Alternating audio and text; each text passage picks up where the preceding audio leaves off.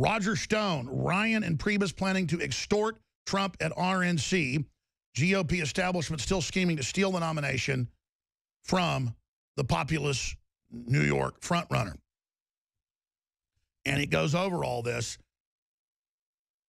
He's got the internal plan that they were going to use with Cruz. So he's going to break it all down for you to the end of this hour, the next 22 minutes. I want to thank Roger Stone for joining us. Thank you for giving us this exclusive, Roger. Alex, as always, I'm delighted to be with you. It is, first let's kind of set the table. The mainstream media this weekend, as we have seen, seems to be focused on the past. The point here is not one of party unity, but one of recognizing that the millions of people that Trump is bringing to the Republican banner, or at least to his candidacy, more than offset the 5% who are never Trump.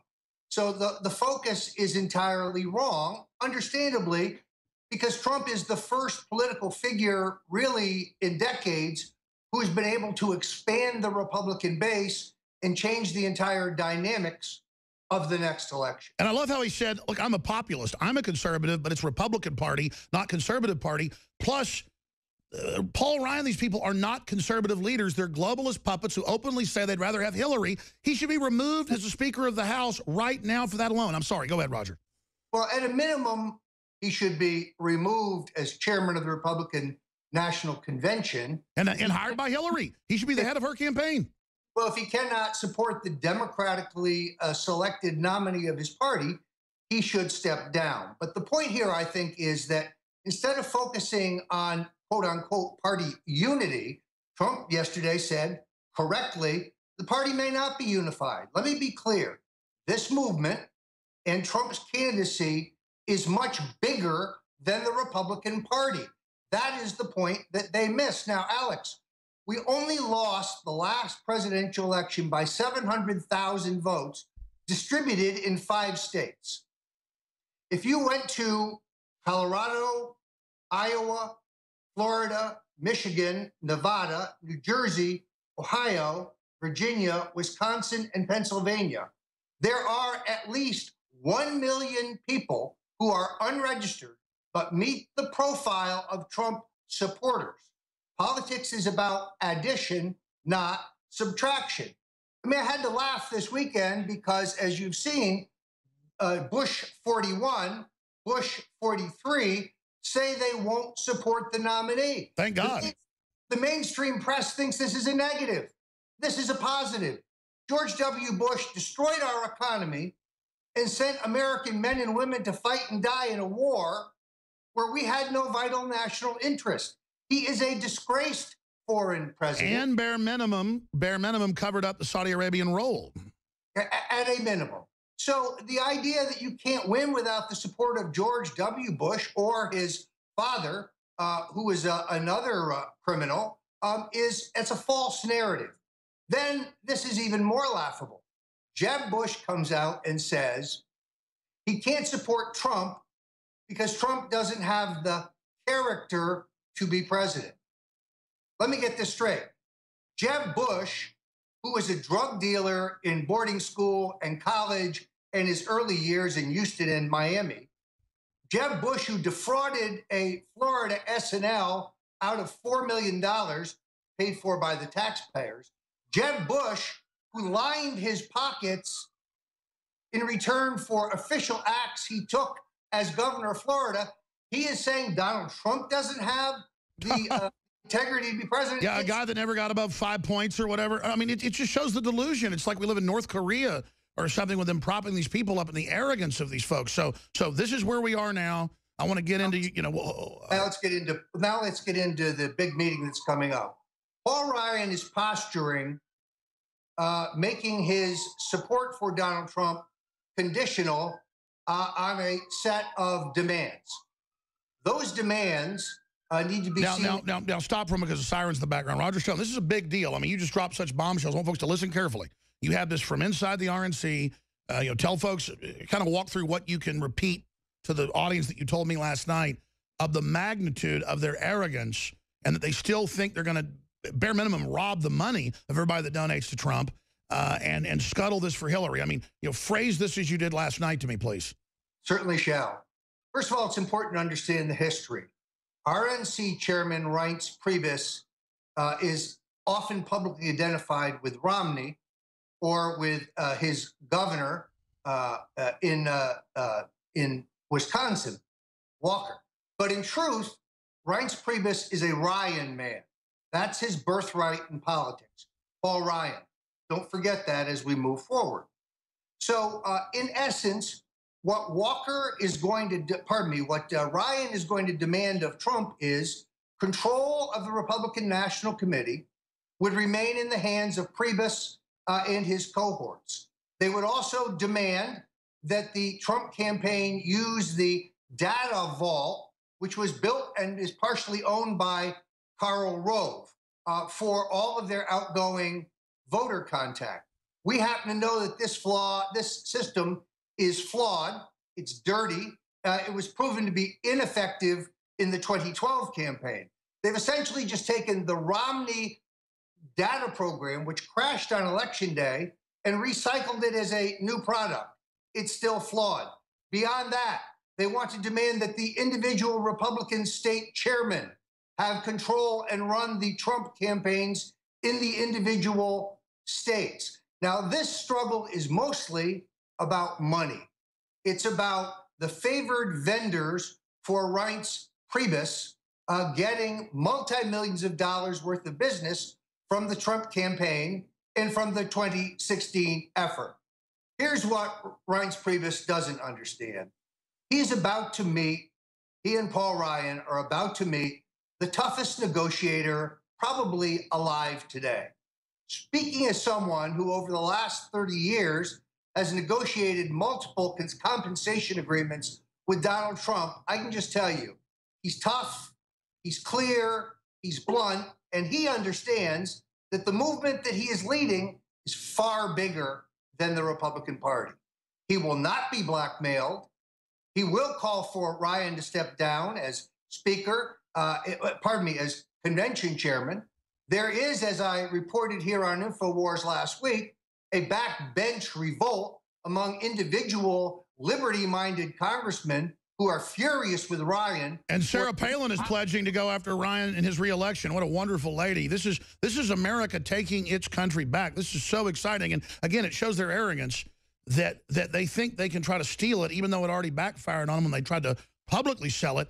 If Paul Ryan said he'd rather have Hillary, and so has the leader of the Senate, Mitch McConnell, on record, then they have no place at the head of the RNC. They have no place as the Speaker, no place as the Senate Majority Leader.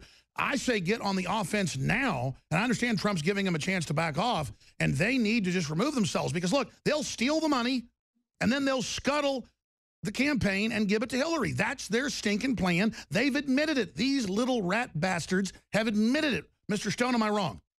No, you're absolutely right. And Alex, this is the insidious hand of Karl Rove. Let's remember, Rove has a proprietary interest in the data trust data bank.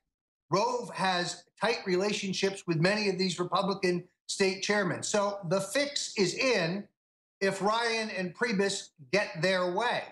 Now, I also believe that the RNC has a $1 million hard bank debt that the Trump campaign is unaware of.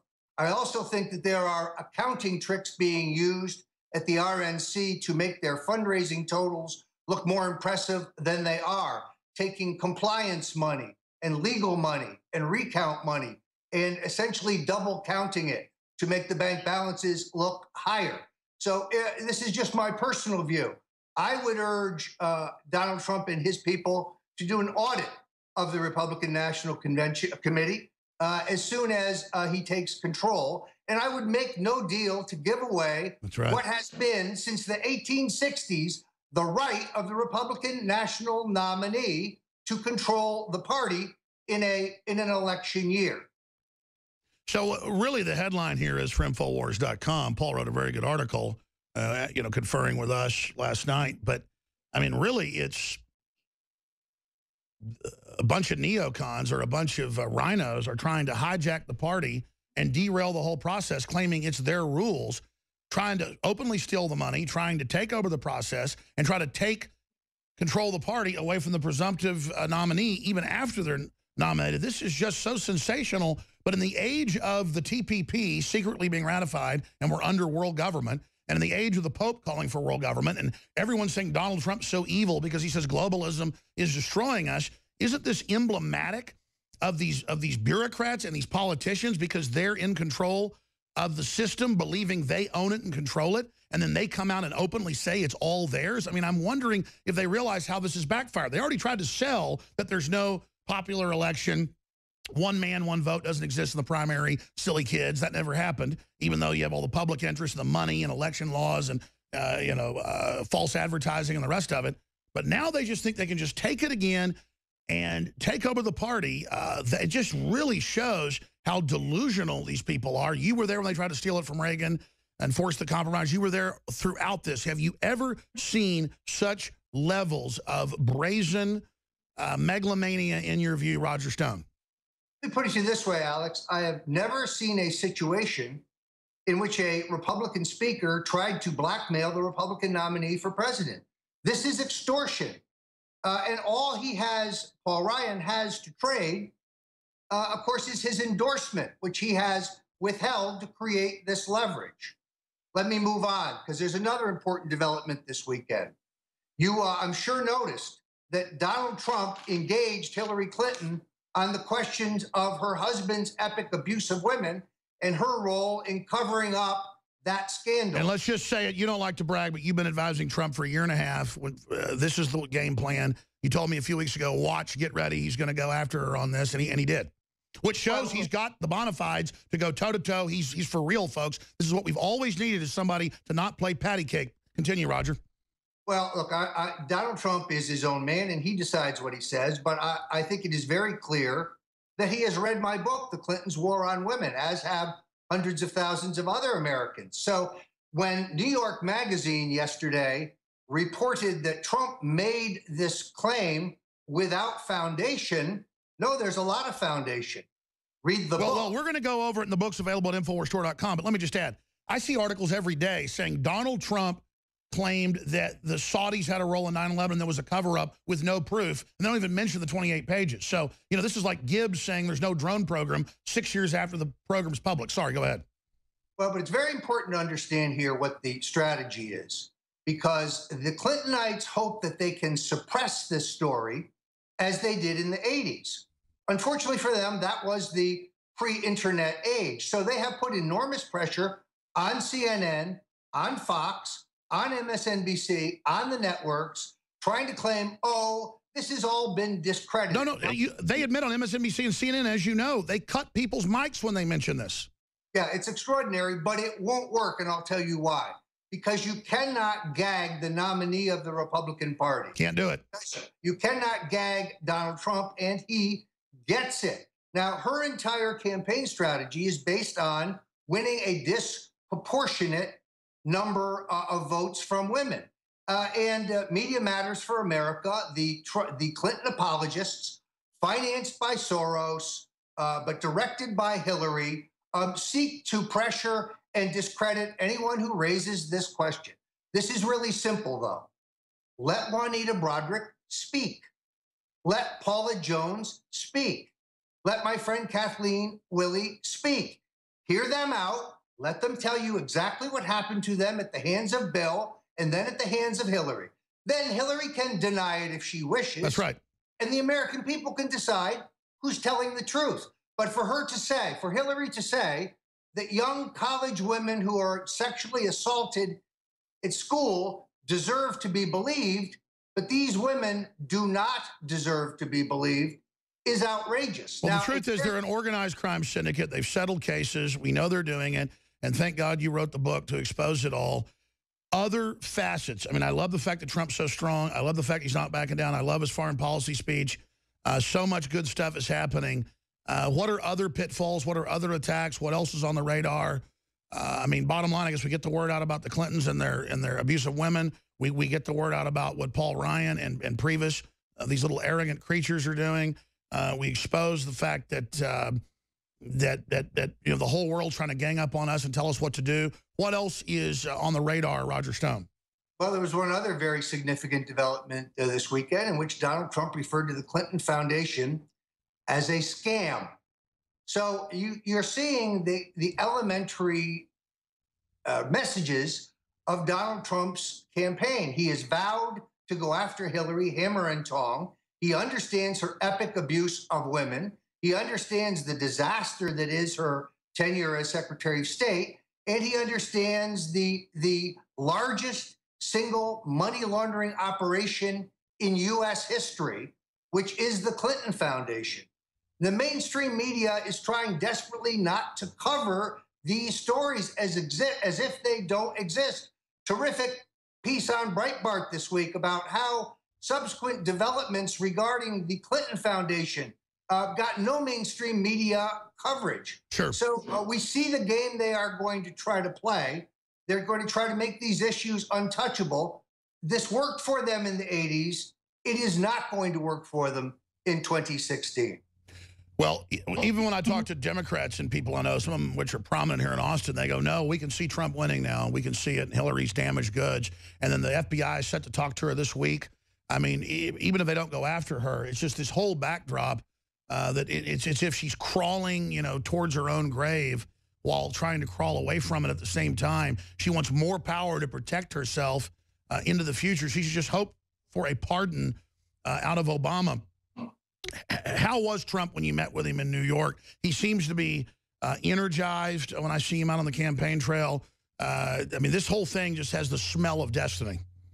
Well, Alex, as you know, any conversation I have with Donald is proprietary, and I would never reveal what we talked about. Sure, but I'm asking overall, how's he doing? But in terms of his mood, he's excited. He's pumped up. He's super confident about his ability to win.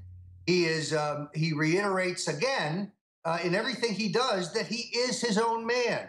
He's not going to be controlled by Wall Street. He's not going to be controlled by K Street. He is going to do this his way. And in all honesty, doing it his way has worked extraordinarily well so far. He is bigger than the Republican Party. He's absolutely right. It's not about whether the party is unified. It's about whether the party can attract several million new people. And that's beautiful, and that's why they're so scared of him. And Democrats out there, if you want prosperity, folks, just bring somebody in who doesn't dislike America and have it out for the West. These globalists in both parties are setting up a world government. They want to parlay American interest into that for themselves and get themselves seats at the new table. It's not their country to sell out. It's not their election to steal. It's not their government. Even if Paul Ryan and Hillary Clinton and all these people think it, we're watching the death of these individuals. They claim the death of the party. The party died a long time ago. It's rising like a phoenix again because of Donald Trump. This is destiny. You said that they tried the mafia thing on him. They've tried that. It didn't go anywhere. What are other attacks you expect now against Donald J. Trump? Well, you also saw this fraudulent lawsuit filed in Texas where a non-existent woman claiming to be her own attorney accused Trump falsely of abusing her in the company of Jeffrey Epstein, the convicted pedophile, who ironically is a running buddy of Bill Clinton and whose top people were who you wrote about in your book and who you told me privately Trump was getting ready to go after him with, so they just threw it back on him. Yeah, so the good news, of course, is that a judge has now dismissed this lawsuit. It's fraudulent. This was an attempt total hoax to try to neutralize Trump on the issue that they realize is a killer for the Clintons themselves. What was Bill Clinton doing on Pedophile Island for these private parties? And what did Hillary think he was doing? Yeah, not there? Paradise Island, but Pedo Island. Wow, yeah. Incredible. Roger Stone, amazing. Thank you. I know you're a really busy man for giving the audience such exclusives, but you're a great patriot. Been exposed to the New World Order for more than 16, 17 years, and decades before that working inside politics. I really feel history happening here. We should all pray for Donald Trump and pray for this country and the world. Thank you so much, sir. StoneZone.com. Well, I'm now hoping that the Priebus-Ryan plan, having been exposed here at InfoWars, will be much harder for them to pull off. They're going into a negotiation with the toughest son of a gun that I have ever met. So now we're going to continue to attack him and hopefully get the grassroots behind it. So, Roger, what do we do, and how does this play out? Well, first of all, no one extorts Donald Trump. So that's not going to work. And I think Ryan may misunderstand the value of his endorsement. Trump got nominated without any endorsements other than the great patriot Jeff Sessions. He is not the candidate of endorsements. And I continue to argue that the support of the Romneys and the Bushes is not a positive, it's a negative. Yeah, he should come out and say that, not just say, hey, I don't need the party leadership. You know, the party's the people. That's great he's saying that. Say, hey, I'm glad I don't have you people that sold us out. You're the failures. You're the losers. Sorry, go ahead. But I can also report that in a closed-door meeting of the Republican Lawyers Association last night, there was a presentation by Don McGahn, the lawyer who represents Donald Trump, a very able man, very solid guy, very positive, upbeat presentation about how the campaign is gearing up to raise the money necessary to fund a general election. After Mr. McGahn left, however, the entire meeting focused on a discussion of how to stop Donald Trump in the Rules Committee. Now, the details, all of the details of this closed-door meeting will be up on Infowars.com tomorrow with a full report, because fortunately, I had a spy in the room. Just like you did at the Koch brothers meeting. Incredible. But just finishing up, when do these negotiations happen? When will we know whether they're going to be successful stealing the war chest? Donald Trump is going to be meeting with Speaker Ryan and Chairman Priebus on Thursday in Washington, D.C., and we'll see how this gets worked out. But anyone who thinks you can hold up Donald Trump is a fool. He is bigger than the Republican Party. He's the only one with the potential to expand the Republican Party. And Alex, this final thought, those congressmen and those senators who are fleeing Trump today are the same people who will be desperate to get on the platform with him this October. Mark my words.